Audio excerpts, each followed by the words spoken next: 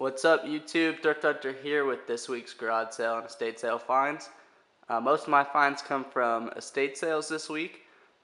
Didn't get too lucky at garage sales, but we got a couple things from estate sales that I think I should do well on. This is not one of the good things. This is just a little bronze food dog, like paperweight,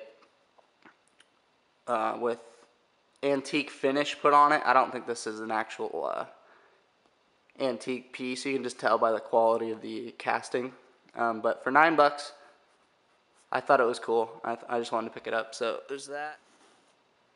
And next up, I've got this bottle opener here, and it's a big, heavy bottle opener. And you know, bottle openers can be collectible depending on what they are. This one is marked underneath right here, and it says Christoffel, France, and it's got some other markings for silver plate. It's a very good maker of silver plate products. Christoffel, they make a lot of high-end stuff, and this one happens to be the Saudi Arabian coat of arms right here, and then a mosque on this side.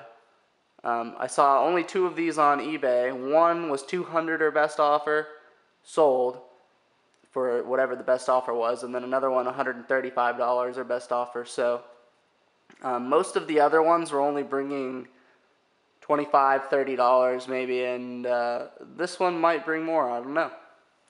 I'll probably just do what they did, put a high price on it and hope for the best. This was $6. And everything else I got was jewelry for the most part. I'll show you this little piece. It's just leather and silver and some little copper coins, and it's a little perfume bottle necklace. I just picked this up because it was different. Stuff like this is pretty easy to sell just because it's fairly unique, so that was cool. A little Coro brooch, older one, not worth a lot of money, but I picked that up. Let's see. I got these 2 silver and milk glass coasters. They were both I paid $3 for both because it was half off at the estate sale. They are marked for sterling just on the edge right here on the bottom. A good place to look for silver markings on these is right around this bottom edge. These are pretty popular. Like if you have the whole set, for 2 of them, I don't know, maybe $30 or something would be a good price for these.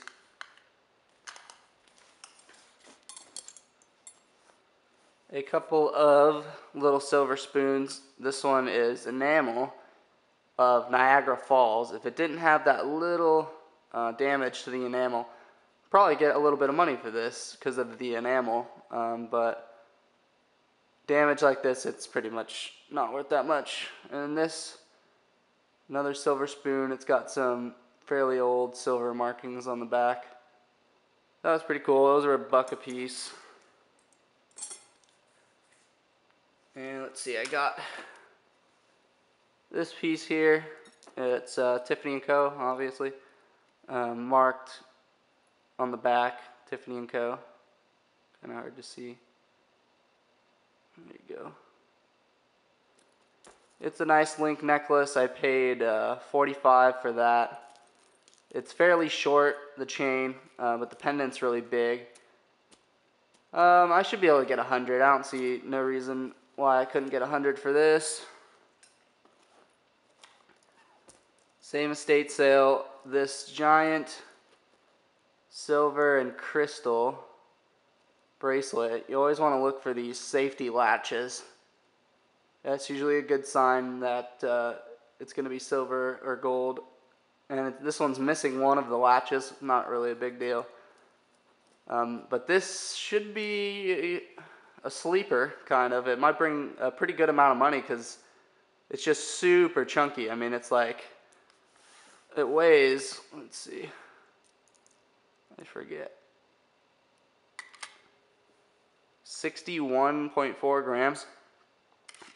So it's pretty heavy, and once I get it cleaned up and sparkling really nice and put a nice pictures up on eBay, this might be $75 or something, or maybe $100 if I want to just get crazy and put a really high price on it. So pretty cool. That was $6 in estate sale.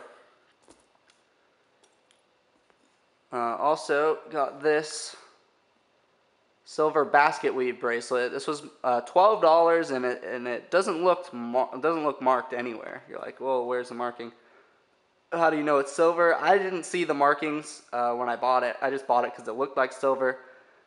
Usually what I do is I try and bend it, and if it bends just super easily, I mean like just really, really lightly, that's usually a good sign.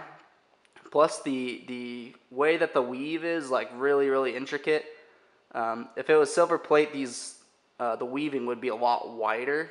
Like it would just be a lot thicker weaving and less detail. So I just took a chance on it, $12, sure.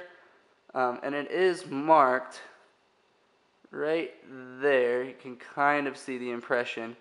It says SS, and then it's got some maker's marks on it, just very, very small.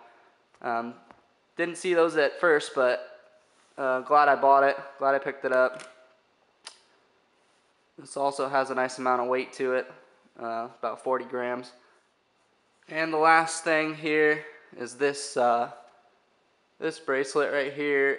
It is a Los Castillos bracelet, Taxco, and it's style number 189. I guess that's upside down.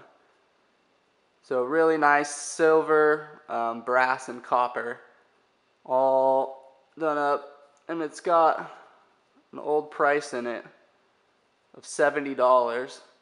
So someone paid at least $70 for this, and it weighs about 73.4 grams.